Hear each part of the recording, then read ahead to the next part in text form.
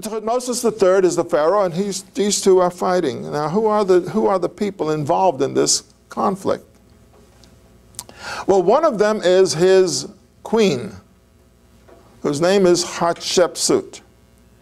Hatshepsut was his wife, and she was, in a sense, more royal than he. Now, it's an interesting thing to say, but many of the pharaohs would marry women who they felt had more status.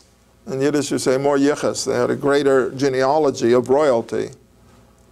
Many pharaohs married their sisters. I mean, this is a tradition in Egypt.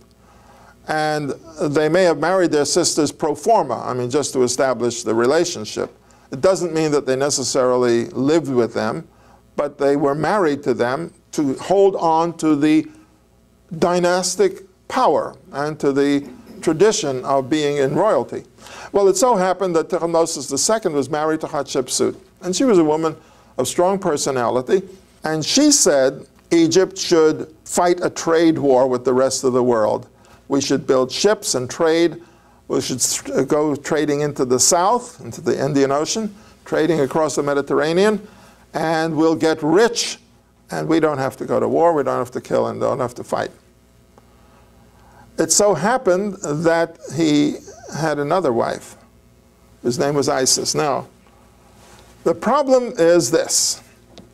Hatshepsut gave birth to a daughter. That weakened her position because Pharaoh needed a son.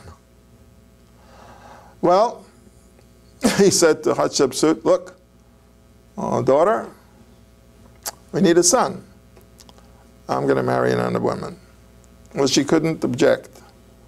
So he married Isis. And sure enough, Isis gave birth to a boy. Now you see the battle lines are drawn. Because Isis is the mother of the son, and therefore the mother of the heir to the throne. So she's asserting her strength. Hatshepsut is still stronger than she is. But as far as the future is concerned, look to the future. When he dies, this kid's going to become king. So you have a problem, and if he becomes king, then his mother becomes dowager empress. It's very complicated. So the struggle goes on. The struggle goes on.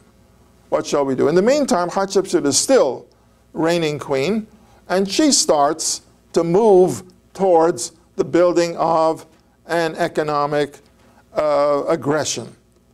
So they start to build ships, and she sends them out to trade with the Mediterranean and to establish Egyptian colonies for trade and commerce.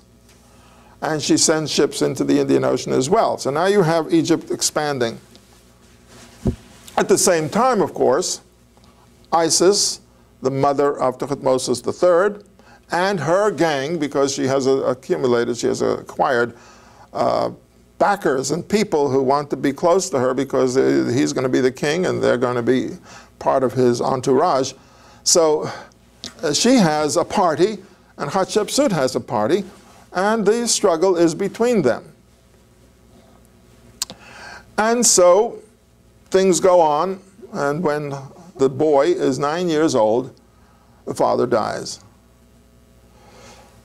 Now, before he died, he appointed a regency council.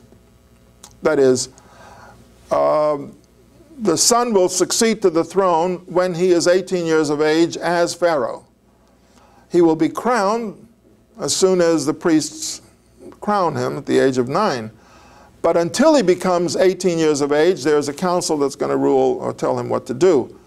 And Hatshepsut is chairman of the council. So Hatshepsut is now chairman of the regency council, so in effect she is ruler of the state. But she has several duties that she must perform, and one of them is to make sure that the boy is crowned pharaoh.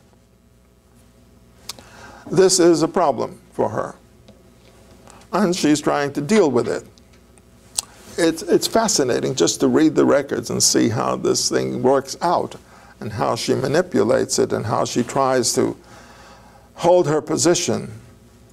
Well, in order for Pharaoh to be crowned, you have to have a council of the priests, and the priests have to do many things, including consult the oracle. And the oracle, by the way, is 400 miles in the western desert, where the god will tell you what's what. All of this has to be done before. And of course, under Hatshepsut's guidance, the priests consult the livers of the sacrifices, and they consult the stars, and they draw the signs of the zodiac, and they say, the time is not yet. So she's delayed the coronation. And she delays it for 4 years. In the meantime, we'll continue next time. That's fair. Come back.